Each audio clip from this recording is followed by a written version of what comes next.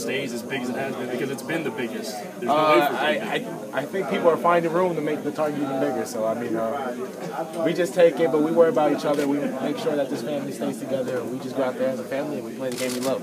Carl, it seems like every game in the tournament's been more physical than the one before. Do you all expect more of that in the NCAA, and how prepared do you think you guys are for that? I think we're prepared for it. I mean, we've always gotten everyone's best shot and everyone's best physicality. So, I mean, going into the NCAA tournament, we should expect nothing less. The scrimmaging that Cal's done with you guys, how much has that prepared you for the physical play when you guys are knocking heads in practice every day?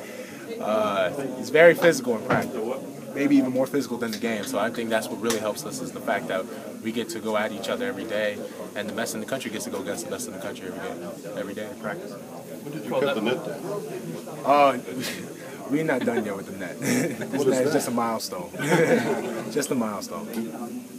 What did that block out transition? You get it up to Tyler, I think, and up to Aaron for the big dunk to Willie. That was kind of a 6-0 run, and gave you the big lead at the half. It seemed like there's always one of those plays that seems to be kind of a knockout blow. Of course, Arkansas cut it to single digits again in the second half, but again, there's a few plays that seem to just kind of put this thing away where it's another level. Is that what it feels like for you guys? You kind of feel a sense of momentum on one play in particular sometimes? I think we've just been blessed to have so much talent that any given time someone makes a great play, it boosts the whole team up, and next thing you know, we're on a run.